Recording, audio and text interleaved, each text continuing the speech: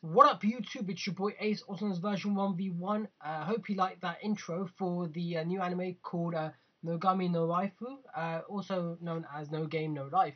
Great anime, I recommend highly watching this. It's from the same people that brought to you Monster, which is an awesome anime which I love watching as well, about Dr. Tenma going back and amending his mistakes. Straight into the anime, you're going to love a lot of stuff about this anime, and it's also the guys who brought you Maple Story. Those are the only two animes that I've watched from the guys that are behind this anime. Really good anime, definitely worth watching. Basically, the story is about two siblings, a brother and sister, Sora and Shiro. They basically have a reputation known as NEETs, which is basically not in education, employment, or training.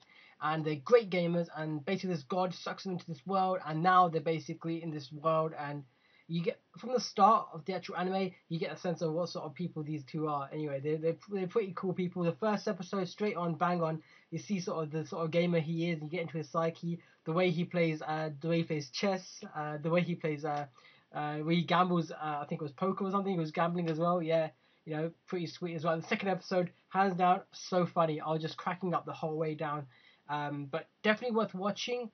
You guys will miss out if you don't watch this anime, but keep watching, and I'm going to bring you the ending to this. This is your boy Ace, also known as version 1v1, and that's been a quick anime first impressions review.